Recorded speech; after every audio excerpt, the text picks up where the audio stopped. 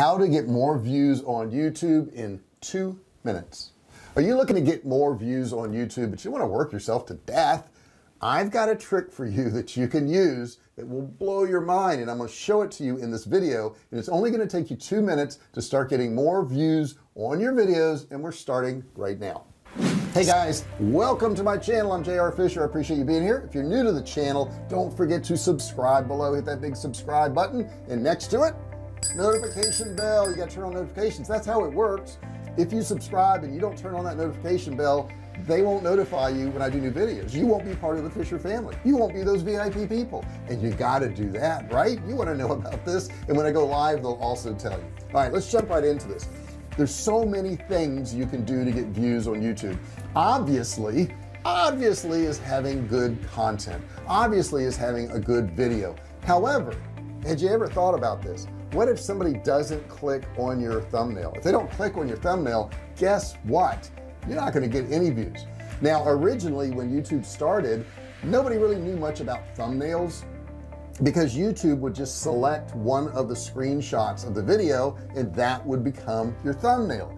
But as people got wise to this, they said, well, maybe I should put some words on the screen, and I'll do that, and I'll put some colors, and people started to do that. And then they said, well, maybe I ought to put my face on there, and a lot of people started doing that.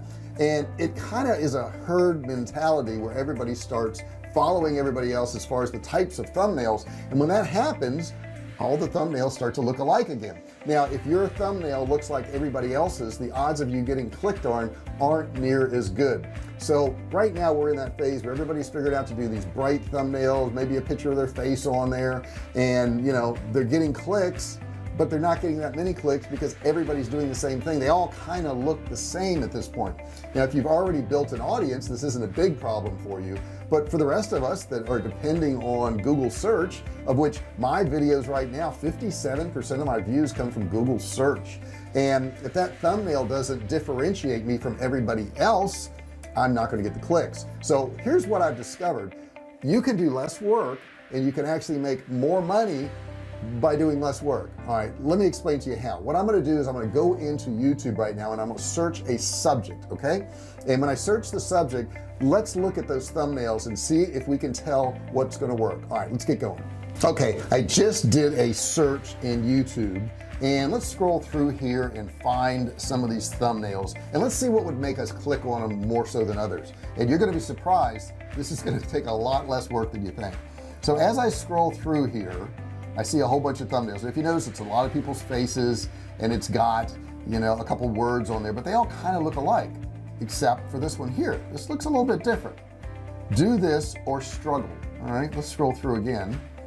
Those all kind of look alike. Wait a second, this one here looks a little bit different, right? YouTube simplified. Now look how simple this one is, and look how simple this one is. Okay, those tend to pop out more than any other ones. Here's another one that seems to pop out.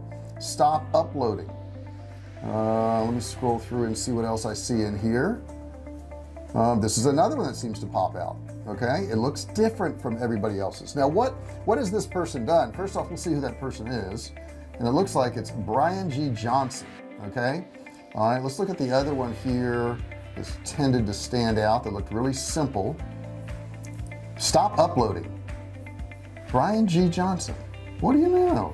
All right, let's scroll through a little bit more here. YouTube simplified. Brian G. Johnson. I think Brian G. Johnson has figured something out here, guys. I really believe it. Let me scroll through and see that other one we saw. Let's see what else we find down here. This one really stands out. This is by Chaos, okay, but they've done something very similar to what Brian G. Johnson's done. And as I scroll through here, see what else stands out. See, most of these are a person with some words, a person with some words.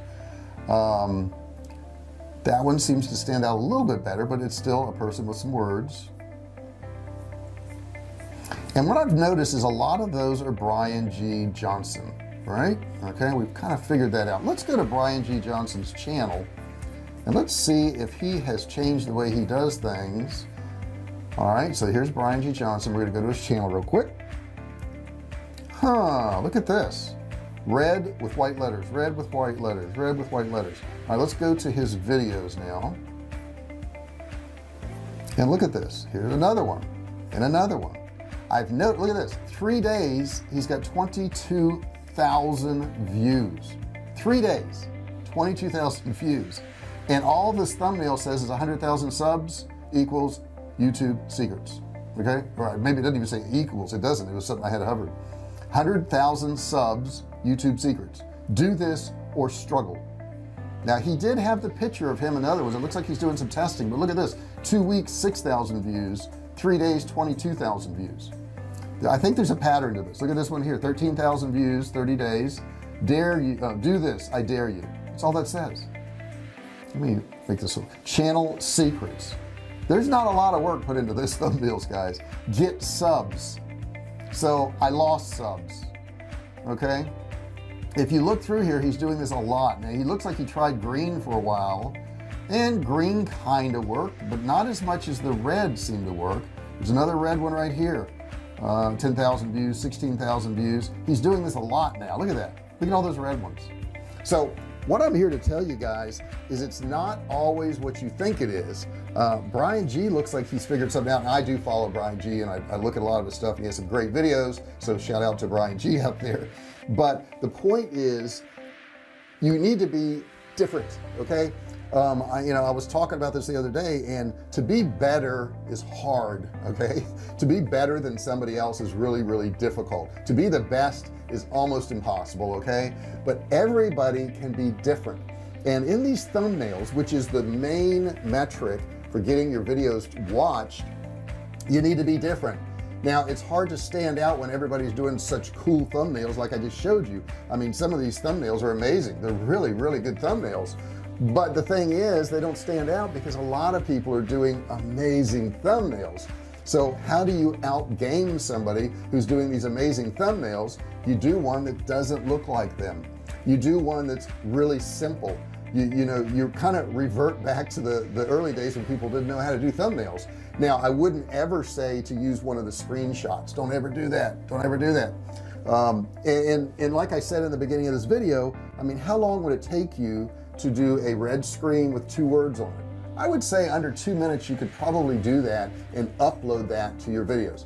Now here I've got a challenge for you. Take, I don't know, 5 or 10 of your videos that you've already done a thumbnail for. Okay, now it's not going to work as well as an older one, but I think you're going to see a difference, and put one of these simple thumbnails on it.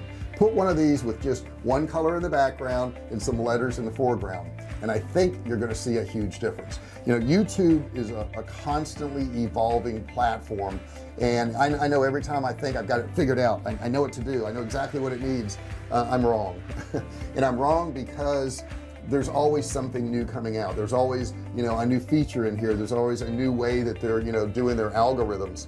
Now their algorithms are geared to keep people on the platform, and if you have a thumbnail that gets people to click, and you start to have more thumbnails like that, more people are clicking, guess what's going to happen? They're going to start showing your thumbnails to people. They're going to say, well, these thumbnails are getting clicked on, these fancy schmancy ones aren't, so we're going to start showing these ones that are red with white. Now the one caveat to this is, I will tell you, is make sure that the words on your thumbnail actually match up to your video. Don't do clickbait. That's the worst thing you can do. Don't do clickbait, because what's going to happen is just the opposite with the algorithm. So if you put on there free money and people click on it, it's you going fishing, and people see that, they're gonna go, well, I'm gonna click back off again.